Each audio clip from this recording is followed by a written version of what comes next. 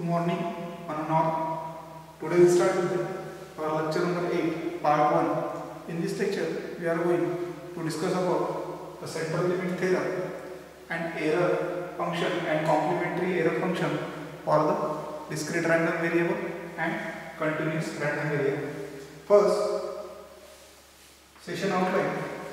Today's lecture to the central limit theorem. So what is the basic purpose of central limit theorem?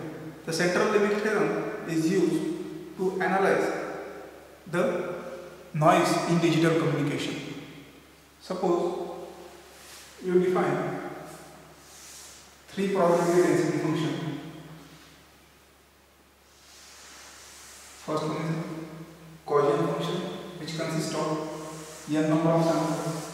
Second one is squared Gaussian function. And third one, the random variable distribution function.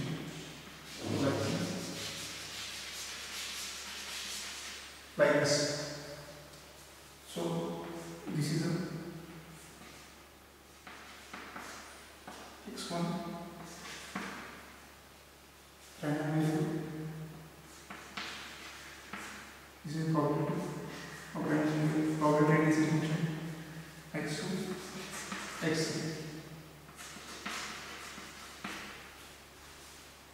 So if you consider there is a samples which is consist of n number of samples from here taken from these samples. If I want to plot this to analyze the noise in the each of these, so any distribution is converted into a Gaussian distribution, then we can analyze the noise in digital communication. So first, this central limits theorem states that the any distribution which is to be, it may be Gaussian, it may be squared distribution, or it may be your random distribution. It converted into a standard Gaussian distribution. So that purpose, so this theorem taken n number of samples. Suppose there is a sample x1, x2. These are the samples which are taken from x1 is equal to the probability density function of x1 of f of x. Similarly, for this is the probability density function of x1 random variable. Similarly, here is the number of samples in this Gaussian distribution. So we can take in number of samples. The number of samples which is to be taken from the collection of these samples are sample space is equal to Sn, which is denoted by n number of sample space x1, x2, x3 up to xn. These are the samples which are taken out. So sum of sample space is equal to x1 plus x2 plus x3 up to xn. These are the sample space, samples of x1, and x1, x2, x3 up to xn, and these samples x1, x2 up to xn, these are independent each other and identical to each other. So they are equally probable. These are independent. First, now the sum of these random variables in sample space, so that is equal to x1, x2, x3 up to xn. Now to calculate the mean expected value of here sample space for n sample space. So what was the formula? So formula is to calculate the expectation E of x, average value or mean value to be calculated for the n number of sample space is to be calculated by simply E of Sn. So which is calculated the average value for the given samples x1, x2 plus x3 up to xn, which have independently each other. These samples, each sample is independent of each other, which have equal probability. So ex1 plus ex2 plus ex3 up to exn. So this is the expected value each sample from the n sample space. So which are mu 2 up to mu. So this is a sample value. So expected value for n sample space is to be calculated n. So number of samples to be present in Sn sample is n. So mu is equal to n u. So this is the equation number 1. We can see that. Now similarly, when we calculate the expected value for this n number of sample space, which is consist of x1 to xn, similarly we calculate the variance.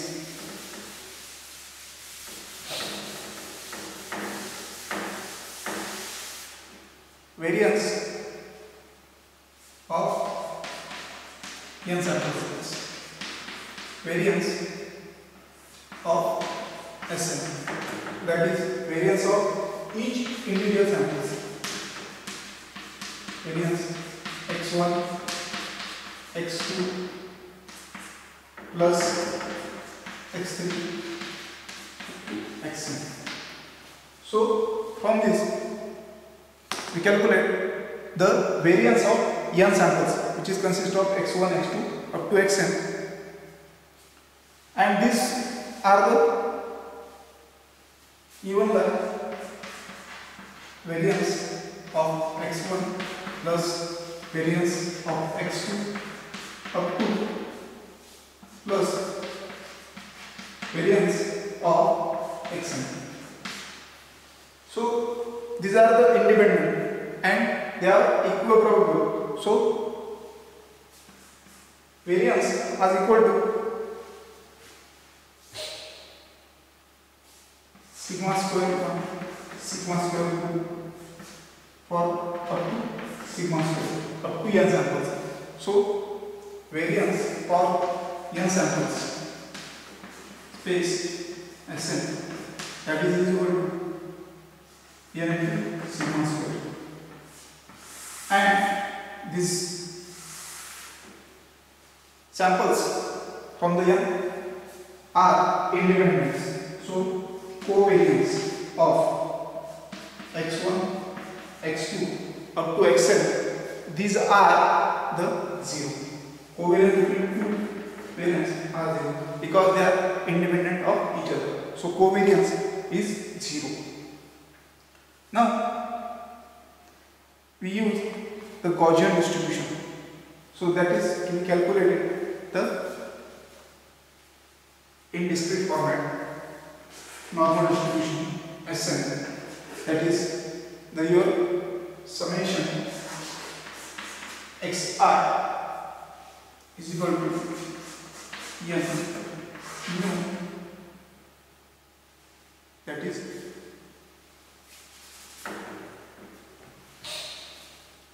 normal distribution mu comma n sigma square. So this is the your value normal distribution in terms of any probability which is to be calculated. Now to calculate the average of random variable, which is denoted by capital letter x bar.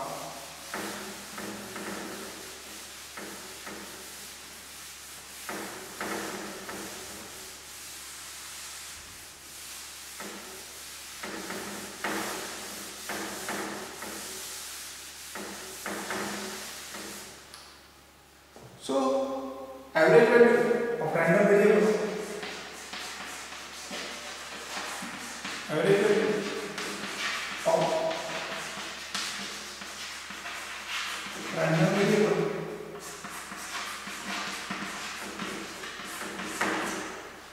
that is given by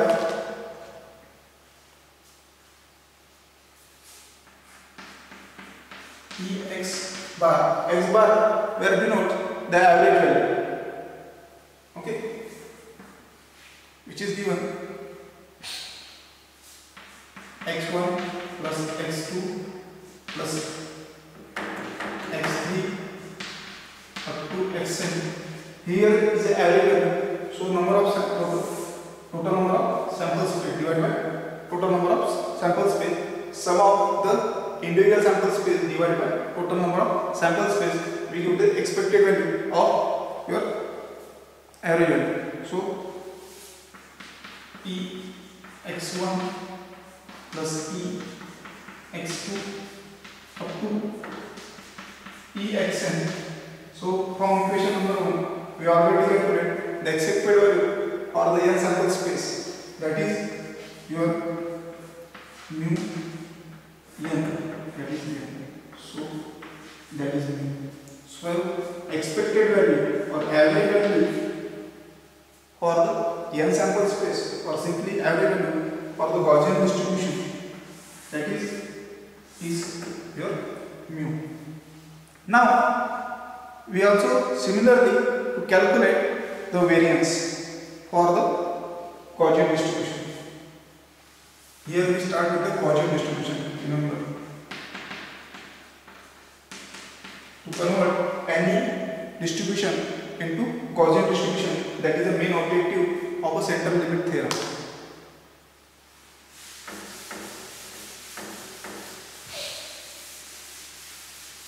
Now to calculate the variance for the Gaussian distribution, that is equal to sigma square, which is known as the Gaussian distribution variance of x, that is given variance of some n sample space, which is equally probable independent of each other, x2 up to xn. So divided by n square. So we can write here the variance of each individual term, means each sample x1 plus variance of x2. We can calculate the average value of this variance. Okay, so variance of x bar. So variance of average value of variance, it is calculated the variance of sum of all individual sample space in a SN sample or sample space divided by the total number of sample space. Okay, so we can, from the equation number 2 in previous equation, to calculate the variance of SN sample space. So average value or expected value or the variance, that is your n sigma square divided by n square. So we can cancel. So average value, which is denoted by for SN sample space in Gaussian distribution, that is sigma square divided by n. So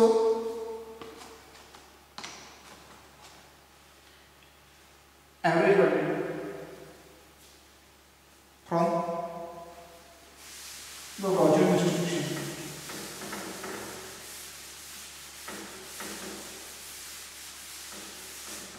for the Gaussian distribution,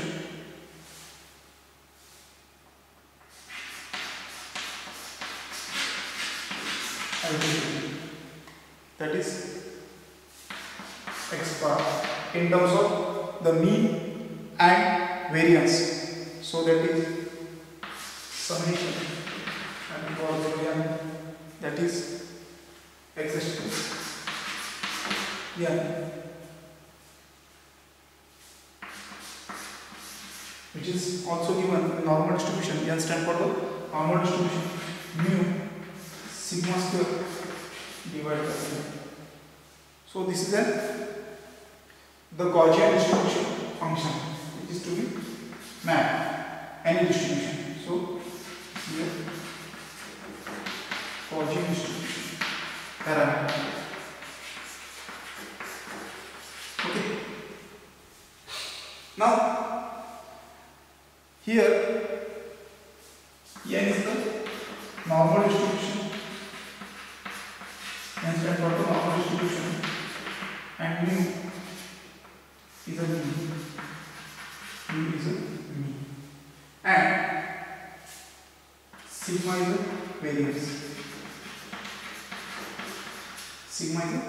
variance. So whenever the variance, number of sample space in any distribution will be taken and which is converted into your Gaussian standard Gaussian distribution, that time the width of that distribution will be decreasing. Suppose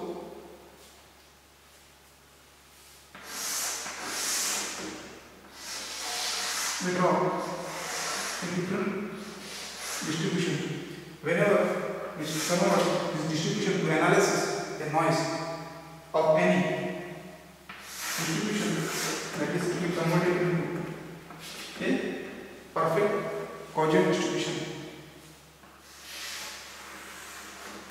So that is the Gaussian distribution, which is a perfect one.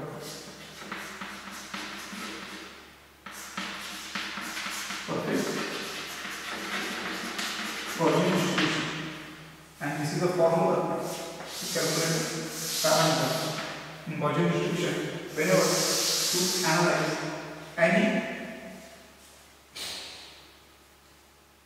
any probability function, any probability distribution which is to be converted into a perfect Gaussian distribution, when we taken a n number of samples in a particular probability distribution. So the object of this central limit theorem to convert any type of distribution, normal distribution, square distribution or random distribution, is converted into perfect Gaussian distribution. That is the main objective of this theorem. Now up to this we have discussed about how the central limit theorem is useful to analyze the noise effect in digital communication, as well as to better study the central sampling theorem. Okay. Now we are going to the error function. So error function basically to define the how the noise will be affected in digital communication. Whenever we transmit the data over a channel in the form of digital communication, that time if we study the Gaussian distribution like this, so at the particular time there is some error will be occurred, mu, and that is the variance. So this is the f of x. So at that time the error will be occurred. So how to calculate this error with the help of error function? So that is given by ERF. ERF stands for the error function of random variable x, that is given by 2 pi under root 0 to x e to the power y square e to the power minus y square divided by dy. So that is the First case, to calculate the error function, this is for continuous random variable, or we can say it is a standard format to calculate the error function of any random variable. Now, to calculate the complementary error function for discrete as well as your continuous random variable. So, complementary error function, which is the complement of your first equation. So erfc, which is the C stands for your complementary error function, that is given by just changing the limit from x to infinity. So 2 upon under root pi, square root of pi, from infinity x to infinity e minus y square. So this is a formula to calculate the complementary error function for discrete as well as continuous random variable.